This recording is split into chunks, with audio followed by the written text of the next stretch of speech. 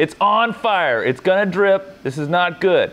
All right, guys, today we're talking about one of your favorites, CarbonX CFPA6 from 3DXTech. This stuff right here. This is a nylon filament with carbon fiber based on nylon 6,6, approximately 10 to 13% carbon fill, and it's formulated right here in the USA using a PA6 copolymer reinforced with very high modulus carbon fiber. This filament is ideal for anybody who wants a structural component with high modulus, improved chemical and thermal resistance, and excellent surface quality, not to mention very easy printing. If you've seen the Mark Forged parts, yes, you can do just as good in this material right here. The Generation 3 that we've got here at our shop at visionminer.com/materials actually has a higher HDT than previous grades at around 147 Celsius, allowing for expanded use in high-temp applications. Here's the box, and let's take out the spool. When you order it on our online store, this is what you will get. It comes in a vacuum-packed bag. It's very thick plastic, and you will have to dry it even when it's brand new. So if it's not fully sealed when you receive it, don't worry about it. You gotta dry this stuff anyway, and we'll talk more about that in just a second. By the way, why do you want to buy from us? Simple. You get 3% back on every dollar you spend. That can be used towards nozzles, spools, glue, machines, accessories, more filament, anything you want. Plus, we're always on the phone to help you when you need it when you bought it from our store. So definitely check that out. We've got everything from machines to nozzles to filament and everything you need for high-temp 3D printing. What are you waiting for? Click that link in the description below, visionminer.com/materials. Okay, so let's talk about where you're going to see this material in the real world. Aside from the McLaren parts and their suspension that they're actually using it in, that is a great one.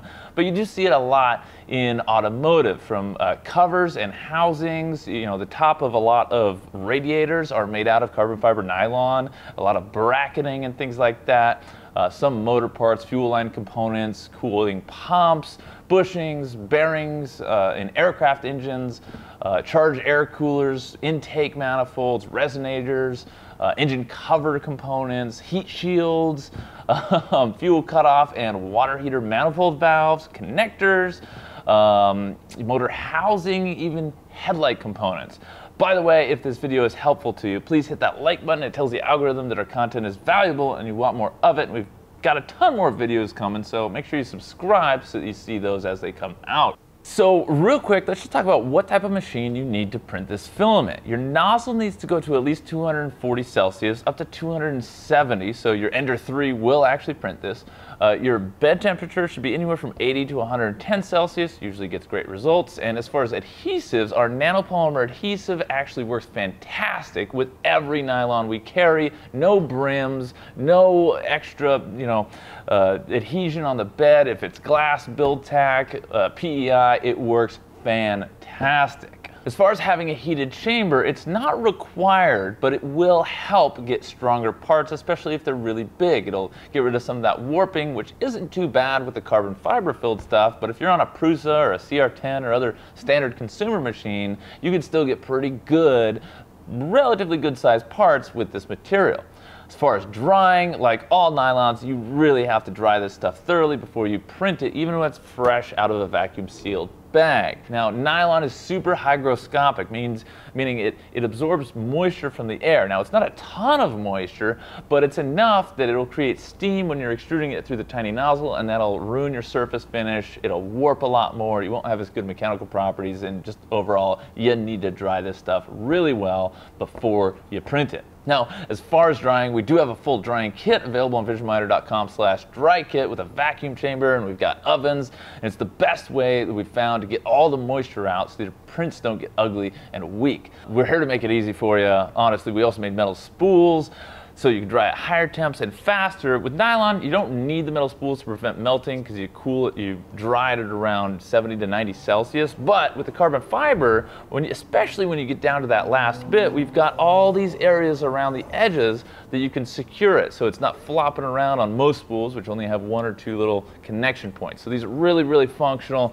They help out a lot with all the carbon fiber filaments. So let's talk about some basic material specs. You've got a heat deflection temperature on this blend of 147 Celsius. That's the continuous use temperature, really. The melt point's around 220 Celsius, and the substance is crystalline. Nylon is a crystalline polymer, so you can anneal it, but it does have a crystalline structure, and that's important to note when you're actually printing it, depending on your geometry.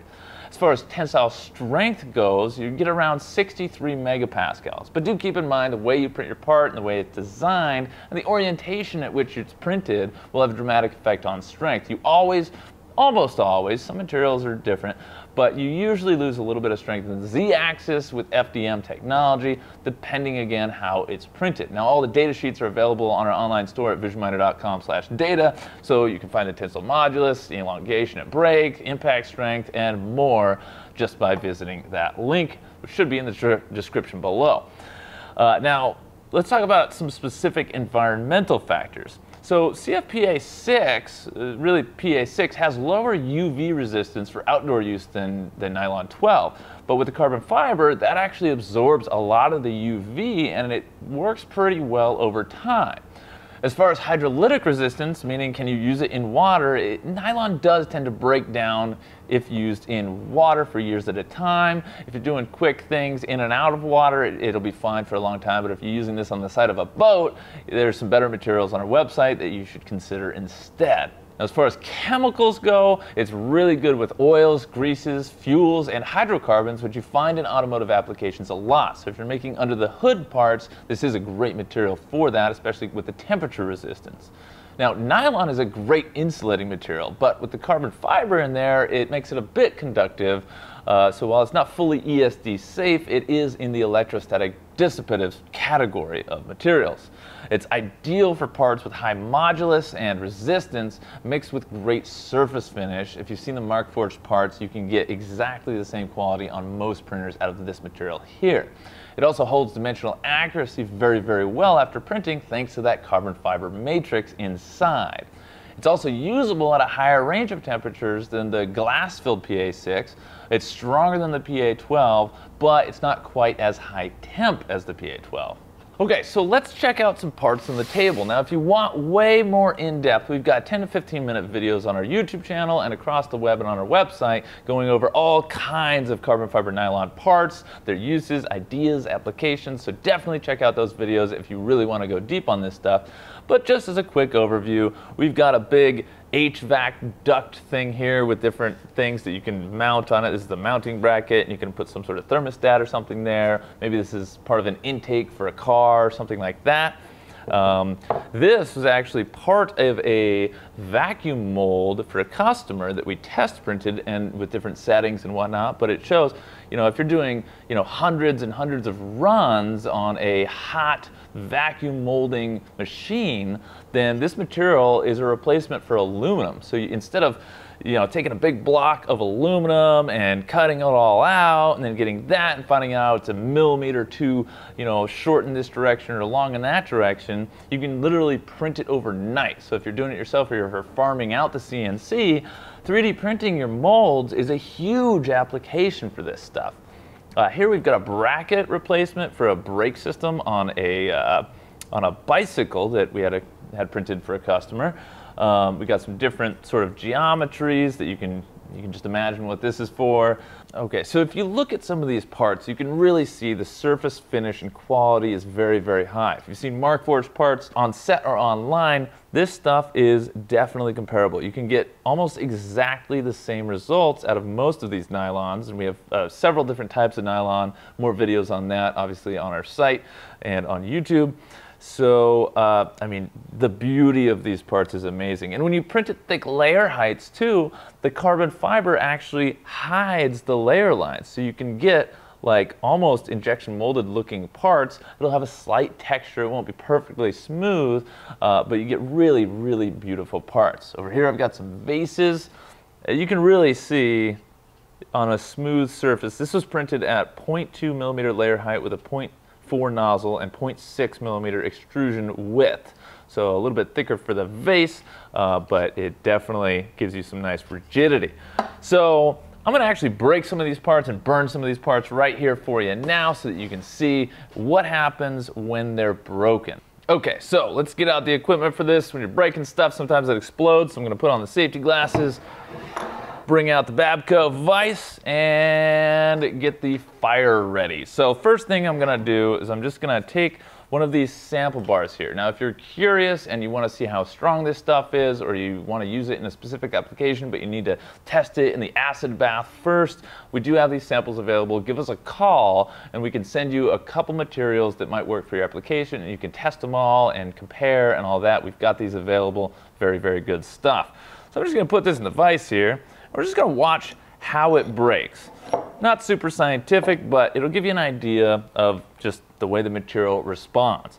So I'm going to take this part and I'm just going to pull back on it, and we're going to watch if it explodes or if it bends or what happens. There we go.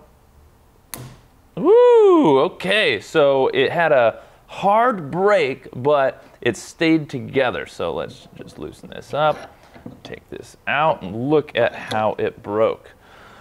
So, as you can see here, it did break across the layers there. So we might even print these a little bit hotter, but overall it wasn't directly along the layer lines, and it stayed together a little bit, which is a little bit of that nylon ductility. And yeah, it definitely was rigid. It was very, very stiff, even compared to a lot of these other high temp materials without the carbon. This is 10 to 13% carbon, so we'll do other tests on other percentages of carbon coming out very soon. We've got as high as 25%. If you need something that's almost like aluminum, that's some crazy material. Check out our YouTube and our website for that stuff. But yeah, that broke pretty good. So my next test, I'm just gonna take this vase, and as beautiful as it is, I'm going to shove my thumbs into it and see how it breaks. Is it going to shatter? Is it going to break down the layer lines, across the layers? How's that sort of going to work? Is it just going to fold in? Let's find out. First, here at the top, we'll see if I squeeze it, it still has pretty good malleability. You can still move it. And this has been printed for a few days, so it's absorbed a little bit of moisture, and you get a little bit more flex and a little bit more impact strength when it has a little bit of moisture in it. It's saturated, which is a very low percentage, but it's got moisture. So here we go. I'm just going to go ahead and shove the thumbs in. Oh, wow. Oh, dude, it just deforms. Wow, look at that. Deforms. Can I bring it back? Let's bring it back. Bring it back. Oh, yeah. This is crazy. Now, if I put this in the dehydrator for a few hours and then brought it out, it would be much more stiff and rigid, but I'm shoving my thumbs. Look at this. Look at this. I can crush this whole vase and it's not even gonna break. Oh, this is so cool. Look at that. It just straight deforms. All right. Yeah, let's really get this thing in. This is definitely tough stuff. Oh my gosh. Look at that. Look at that. That is amazing. Even with the carbon fiber in there, it didn't break across the layer lines at all. Dude, I mean, that is cool. Let's see if I can tear it in half. Oh my God, dude, oh yeah, there we go. Okay, that was the break I was looking for. Okay, as you can see, when I applied torsion, when I twisted it and pulled it apart, it broke across the layer lines here. I can actually go in here and put some of this back out. Oh, this is just gonna be, I'm gonna put this on my desk. Oh my Lord. Cool. Okay, so layers, Z-axis, definitely gonna be the weakest, but as you can see, this stuff has great layer adhesion. Now, I'm gonna burn this for a minute just to see if it's self-extinguishing, how much it smokes, if it drips. It's nylon, so it's not gonna do the, as good as our other high temp performance plastics, but I'm gonna pull the BOF out for this one. This is a fume extractor that we do have available on the website. It's like $700-800, something like that, but this is the Print Pro 2. We have fully enclosed systems, and then we've got this one, which has this nice little extendable arm, vacuum arm, and I'm just gonna turn it on, keep the fumes out of the studio while we burn this stuff. Great to have. You can use these things for soldering and other stuff like that as well. So, all right, I'm gonna burn this part first, and then I'll burn that sample part so we can see how it all reacts. All right, 10 seconds under flame. Let's see what happens. 3, 4, 5, 6, 7, 8, 9, 10. It's on fire. It's gonna drip. This is not good. Okay, so it's definitely not flame retardant. It's gonna keep going like this unless I do something real quick. So I'm just gonna blow it out, let those fumes get up into that fume extractor. And as you can see, the parts that burned are shiny. Now this is something cool. If you want a shiny surface, you can actually use a heat gun and go over the surface and make it shiny again. Pretty cool. You can also sand it and do other things. It is machinable. It is high enough temperature to be machinable at certain levels. But if you just want a nice surface finish, that is an option. You might be able to flash bake it too in super high temperatures and get something out of that. Now it's still soft here, 10 seconds, 15 seconds later, it's still really soft. I don't really want to touch it. Still malleable. As this cools down, it will go back to the stiff, rigid hardness it was before. But let that sit for a second. I'm just going to burn this sample part. So you get about, I don't know, about 3 millimeters thick. Let's see what happens. Let's see what happens to the text under direct flame. 5, 6, 7, 8, 9, 10. All right, just smoking. So the thicker the material, the faster, or the longer it takes to actually light on fire. Let's see if we can get this thing burning.